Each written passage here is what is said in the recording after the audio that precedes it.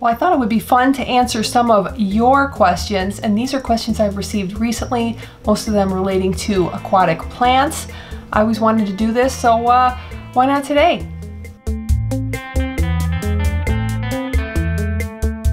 Well, welcome to the Smallscape. This video is happening specifically because of, well, if you were in the live stream, if you dropped by this last Saturday after Thanksgiving, if you know, you were there, and our live stream kind of bombed out after about 15 or 20 minutes. We could not get our internet back up again. It was horrible. It was like getting to Wally World and they're closed, or I was just kind of like, all I could do was send out a message like, sorry, and Mr. Primetime tried everything, and as soon as he would get it back up again, it would conk out. I don't know. With all that being said, I thought it would be fun to pick some questions that I've seen recently, and I would kind of like to do this every once in a while. Let me know your thoughts if you'd like this too, because if, I don't know if you found this, but if you have a question, frequently other people have the same question, so share it with the class and all. The first question that I'm going to pull has to do with something that I call my bad, and this was from Amy, and she had just remarked, and there's going to be a couple of questions or comments that I pull that just have something to do with something that I want to mention. This one is one of them, and she says, I love my new mug and adore the Stuck on You shirt. Well, those were two items that she had ordered. This is the Anubias Stuck on You, because, Anubias rock, get it? But the mug that she's referring to, my bad. I frequently have conversations in my own head that I don't share, and this was one of them. I came up with a mug. It was a fall-inspired pumpkin shrimp mug, and I shared it with the Primetime people over on the live stream, and since we hadn't done a live stream in forever on the Smallscape, I just never had a chance to show it. I didn't even do a community post, and I was thinking about this like, oh my gosh, I didn't tell people, so I didn't want you to think that I was just, like, hiding it. Not that I would. It is still for sale on the Primetime Aquatics website. If you're like me, you've moved on from fall and you're into winter and you probably wouldn't use a fall mug, that's totally fine. I'm just going to leave it up there for anybody who's looking for gift ideas, because there's always winter stuff coming down the pipeline. So I just wanted to mention that. Now off to some questions. I've got my phone here, so what do we got here? This was from Suzanne, and this was the live stream. So bummed the show buffered out. Take a number, me too.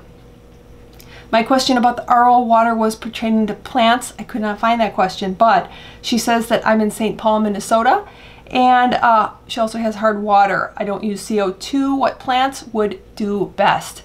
I don't use CO2, and we do have hard water. So the ones that do well for me that I can speak to would be Anubias, Buse. Both of those do quite well. Anubias does really well. All different kinds of varieties. I've had multiple varieties of Buse. Vallisneria, if you want something a little taller, if you have, like, say, a 20 gallon, that's usually the biggest that I go, specifically for my aquascapes. I like that, and I'll even use it in smaller tanks if I don't mind doing some maintenance, but even the corkscrew val is an amazing plant, looks really cool. Crypts, all kinds of crypts I've had and kept, and they do just great. Our friend, my friend, maybe not your friend, hornwort, if you're looking to kind of use up some of those extra nutrients, hornwort is great. It just kind of floats at the top of the tank. It can kind of help use up some of those nutrients. So if you're dealing with any kind of algae, I like to use that. Or if you have too much light in your aquarium and you can't dial it back and you have low light plants, that can also help along with some floating plants. But I do kind of like hornwort. And then any of the Java ferns, try it. All you can do is try it. And any kind of mosses, Java moss, moss balls. That's kind of a different kind of plant, but those do well. And yeah, that should get you started on some aquatic water, on some aquarium plants that do pretty good in hard water. All right, and this one I wanted to remind people, this does come up every so often and I do forget to mention it, and I forget it my own self when I'm out shopping. If you happen to go to the Petco or the PetSmarts, this is from Lyman. I'm sure I'm pronouncing the name wrong, if so I do apologize. But mentioning that online price is lower than the in-store price. They honor the online price if you do walk in there, and that's actually true for all the products they sell. I did that once for a dog cage. I remembered that, and the online price was lower, but that's how you can get your aquatic plants for cheaper. This one got the Anubias Gigantea for $6.49 versus the in-store price of $10.99, so you can save buku bucks just looking at the online price, and they will honor it if you show them and say this is the online price. And this one from Finnegan Fish, I found an Anubias dragon claw tissue culture at my local fish store. I bought it and it's still in the cup 3 weeks later. I just had to have it. Yeah, I do tend to leave my aquatic plants in the cup for a little bit too long. I forget about them, or just say, oh, I'll get to that, and then forget about that. But I'm bringing this one up because I said, I'm sorry, dragon claw, what is that? And I looked it up, and that is definitely a plant that I need to have in my Anubias collection. Love it. It's got very kind of, as you would guess, dragon claw, kind of more slender pointed leaves. Looks really cool. Stays pretty small from what I recall when I looked it up, maybe like 3 inches or so. So it is a smaller Anubias, if I recall correctly. But I just wanted to pass that along to you. If you've ever seen it or heard of it, I definitely put it on your list and keep an eye out for it. And this one I'm including because it's a good reminder, especially if you are new to the aquarium hobby or the aquatic plant hobby, then definitely keep this one in mind. This is from user MG, says, I am new to this stuff. Now I know why my Anubias died. I planted them in the substrates. There we go. I'm sure we've all done that when we first began starting in these hobbies, and you're not quite sure which one of these, or maybe you don't even know yet that some aquatic plants you plant into the substrate, others you do not. Now for something like, and that's what they're called when you do not bury, when you do not put them in the substrate, it's called an epiphyte, and that means you can attach them above the substrate, so they don't, the roots do not have to go into the substrate. They're water feeders, so you can attach them to driftwood or rocks, and their roots can, when you look at an epiphyte, such as Anubias or Buse, Bulbitis is another one, anything with a rhizome, that rhizome part, that thicker kind of part where the leaves are coming off of, though that part has to stay above the substrate. The roots themselves can go into the substrate, and you can, they will eventually grow into the substrate. That's pretty much what they'll do, but just keep in mind that that rhizome needs to stay above the substrate. Otherwise it will eventually rot, it won't do very well, and it will die. This is another Anubias question, and also something that comes up very frequently. I included this. This is from Your Mailman, and this they said bought 4 tissue cultures of the white Anubias, and they struggled big time. I've heard that CO2 is needed for them to thrive. Now that was when I got the Anubias. It's called different things, variegated.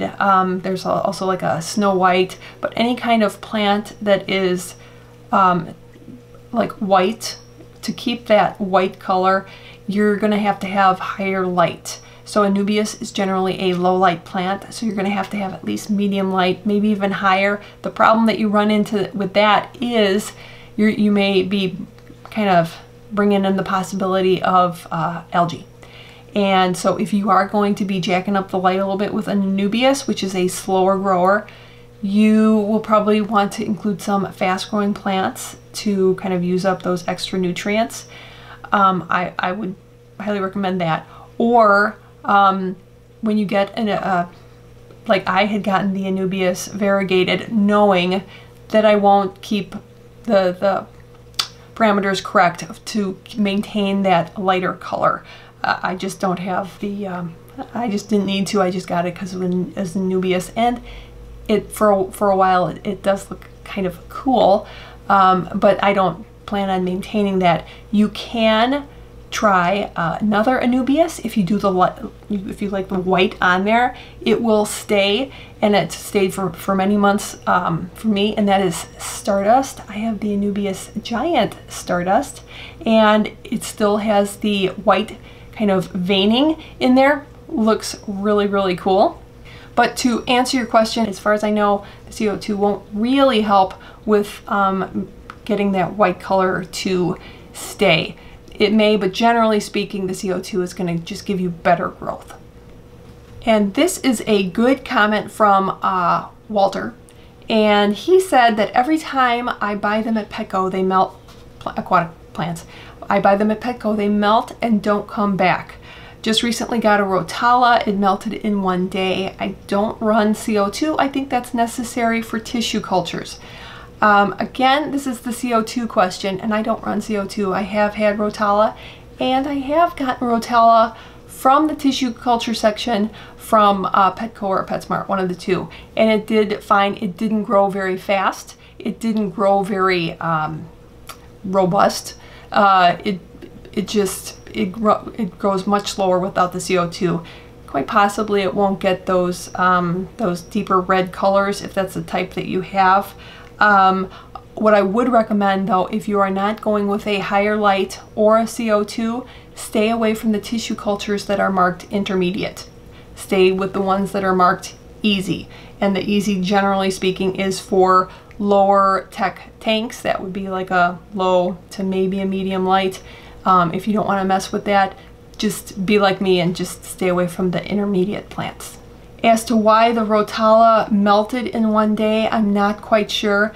The plant could have been struggling, possibly already in the cup, and maybe you just didn't know it. Rotalas I don't have a whole lot of experience with. If there's something specific that, say like Vallisneria doesn't like to be planted too deep, that sort of thing.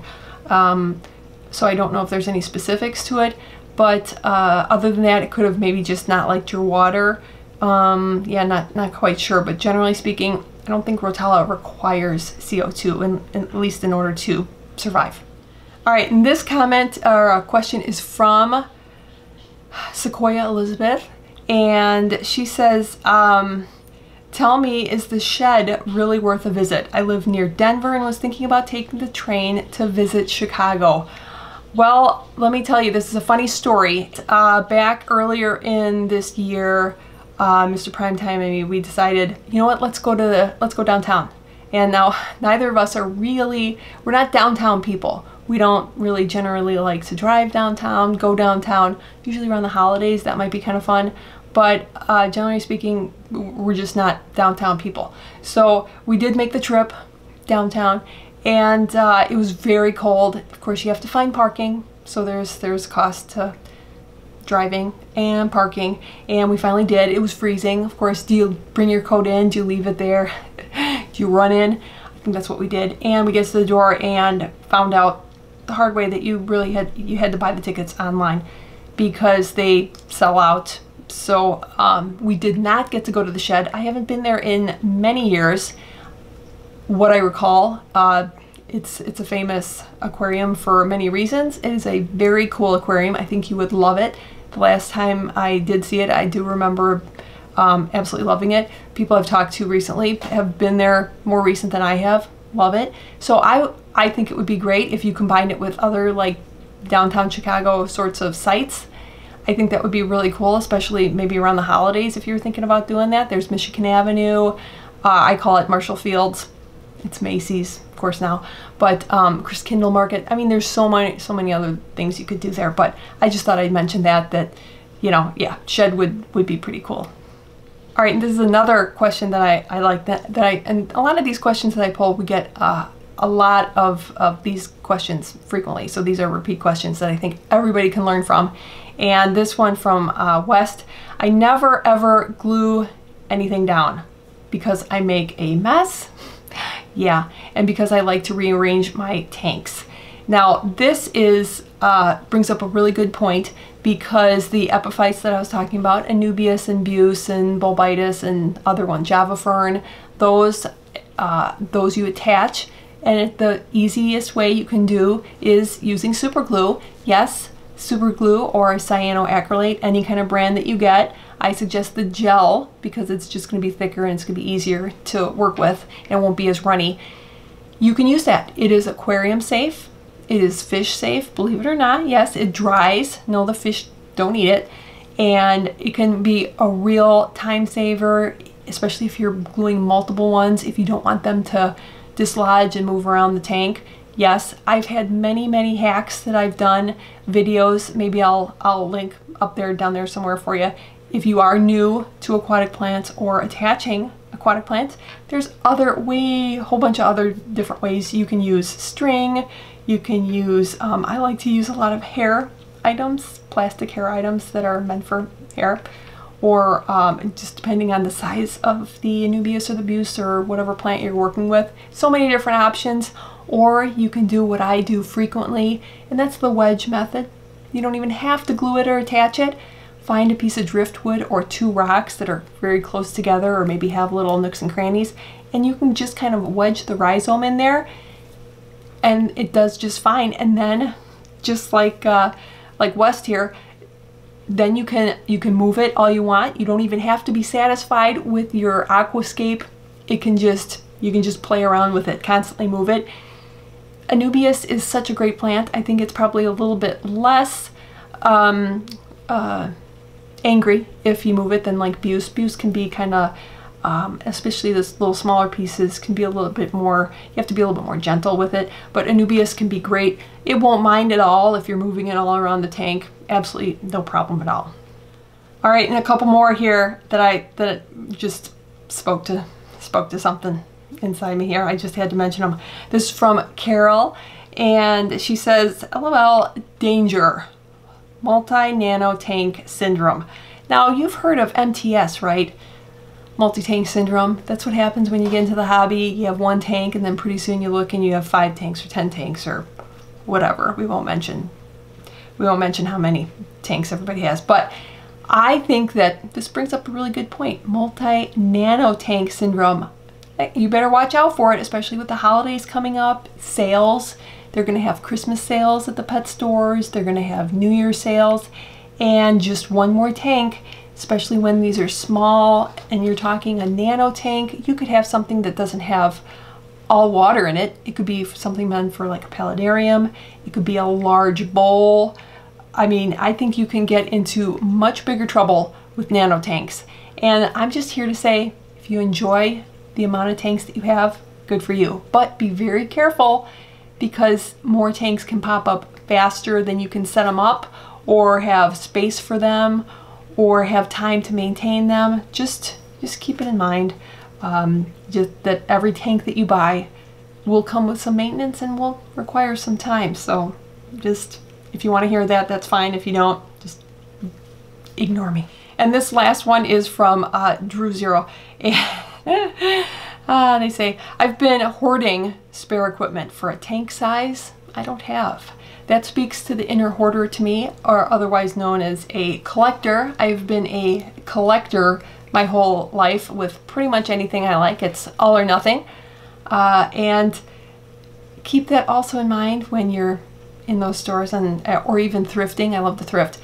And you are acquiring things that maybe you want to set up, but you don't yet have. I do that with craft items. Something that I was like, oh, I love that, I need to make that. And then I buy all of the materials, yet I don't start making it until I've amassed way too much. It's just a little thing I'd like to throw out. I don't know if you're the same way. Let me know if any of these resonate with you. But I do think this is kind of helpful to share very common questions or thoughts that a lot of people have, and then see if everybody else has the same thoughts or questions. So hopefully you found this video helpful, and I hope you're having a great week. See you next time.